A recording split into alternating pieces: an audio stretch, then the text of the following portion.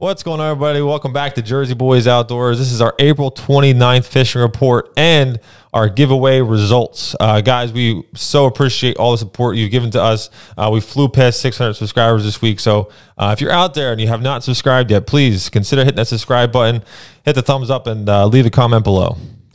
All right, and this report is brought to you, as always, by Great Bay Marina. Their boat ramp, $15, open from 7 to 4. They got all the bait and tackle you need. Check them out. Great people, Tom and Ann, down there at Great Bay Marina. Yep, they are great people. All right, guys. So this past week, it seems like as far as the Great Bay goes, the cold weather we had last week seems to kind of put a stall on the striper bite. It seems like a little bit.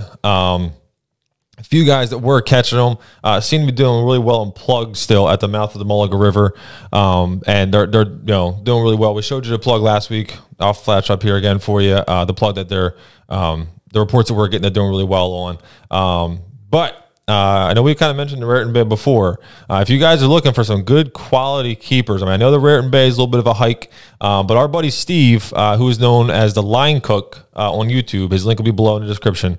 Him and his buddy went up to the Raritan Bay area, and they were out during basically midnight, right? They were out in the middle of the night.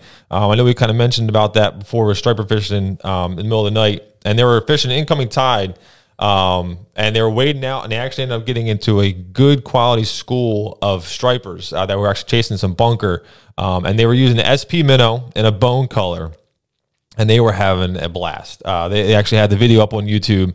I'll put a link to that below. They were killing them, having a great time, catching good quality fish. So if you guys are looking to catch some good quality stripers, the Raritan Bay seems to be the place right now. As far as the Great Bay goes, crabbers are still doing really well back in the lagoons.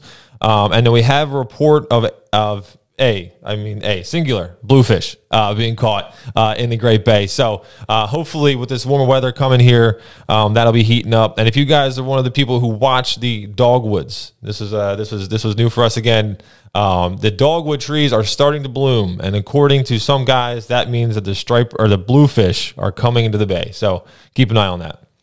All right, guys. Well, the tog season is coming to a close. Tomorrow, April 30th, is the last day. It'll open again on August 1st. So get out there one more day, throw a couple green crabs, and just see how you do. Seems like it was a pretty good tog season for you guys. Got a lot of reported, a lot of nice tog being caught. But again, Ted Hines and his crew on the machine, they limited out twice this week. Once on Saturday and again on Tuesday. So they did they had a couple great trips out there, it sounds like. Sounds like the drum bite is picking up just a little bit. Tom told us guys are catching them off of Graveling Point using fresh clam. But we got a report of a 30-pound drum being caught in Tuckerton Bay. This was caught by Jeff Stein on Captain Dave's boat, fluking around. So that was just an absolutely beautiful fish. Monster, absolute monster. All right, guys, now we are going to get to the time that you have all been waiting for.